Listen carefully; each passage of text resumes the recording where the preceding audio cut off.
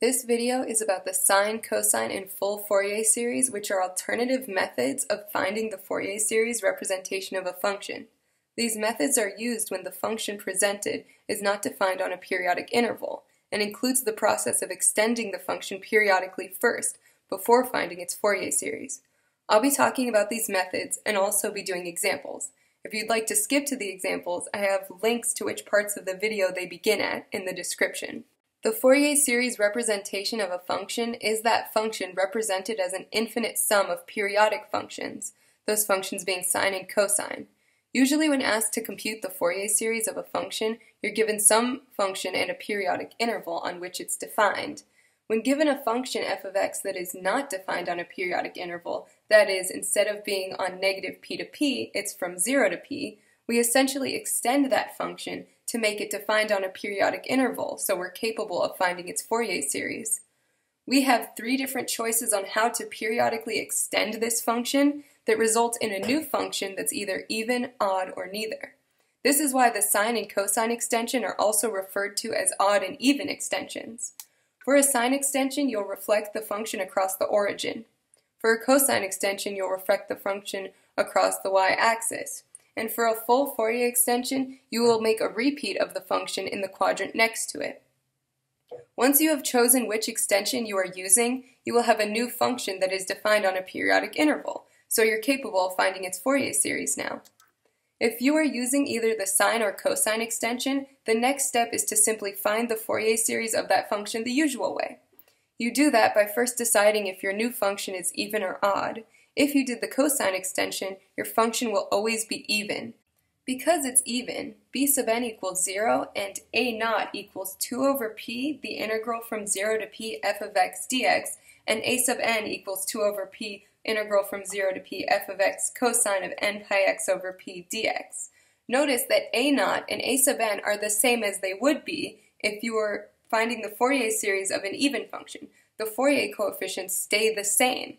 This means if you had an even function defined on negative p to p, its Fourier series would be equal to the cosine series of the same function defined on 0 to p. If you did the sine extension, your function will always be odd.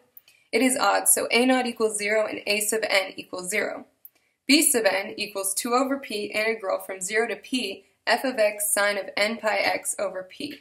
Notice that b sub n is the same as it would be if you were taking the Fourier series representation of an odd function. The Fourier coefficients also stay the same. This means that if you had an odd function defined on a periodic interval and found its Fourier series representation, this representation would be exactly the same as the sine series of the same function defined on 0 to p. While if you take the cosine series of the same odd function defined on 0 to p, you will get a different series representation. I'll show this in the example. While the Fourier coefficients of the sine and cosine extension are the same as the Fourier coefficients used normally for a periodic function, this is not true for the full Fourier extension.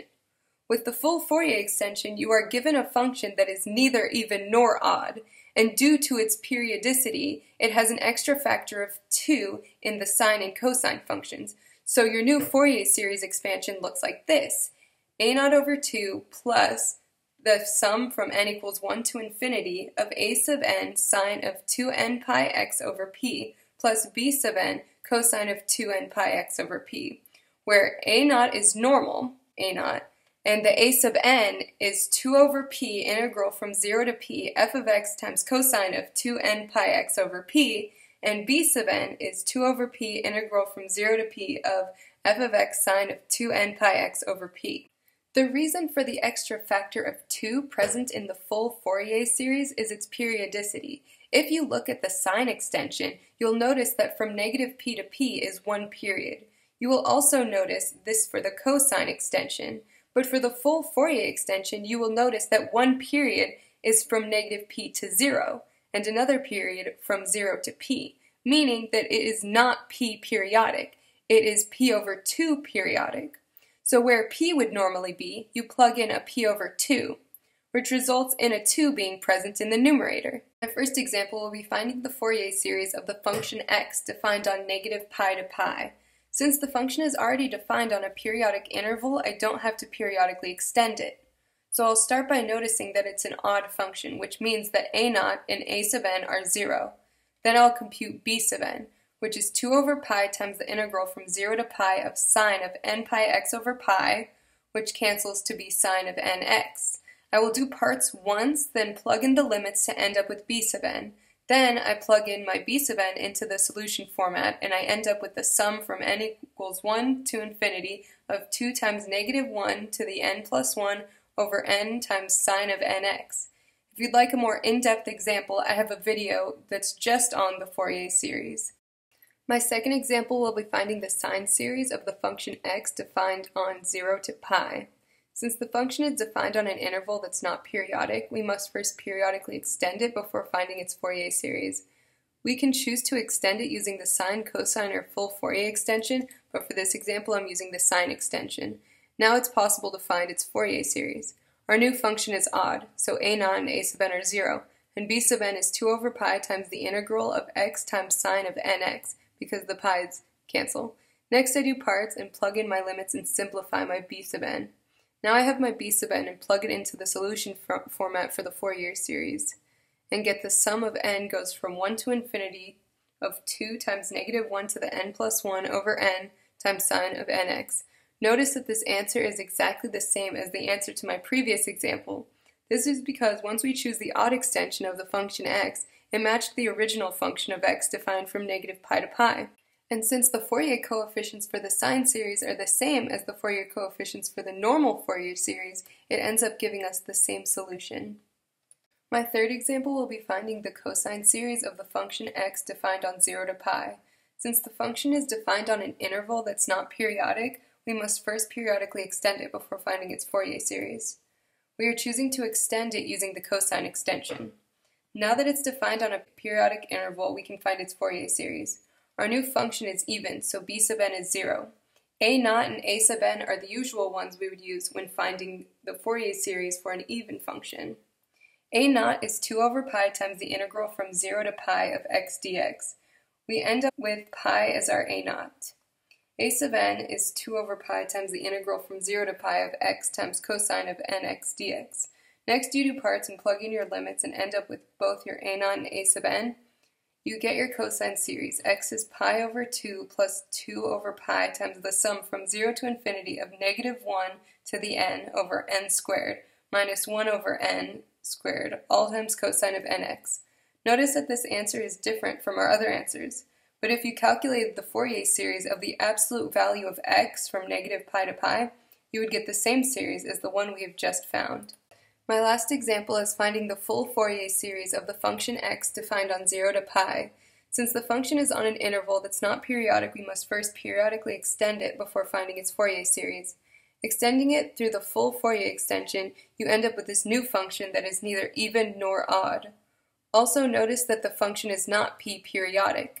It is p over 2 periodic. This is why our Fourier coefficients are not the same as the Fourier coefficients of the sine, cosine, and usual Fourier series. Wherever a p would normally be plugged in, we plug in a p over 2, which gives us an extra factor of 2 in the numerator of our trig functions.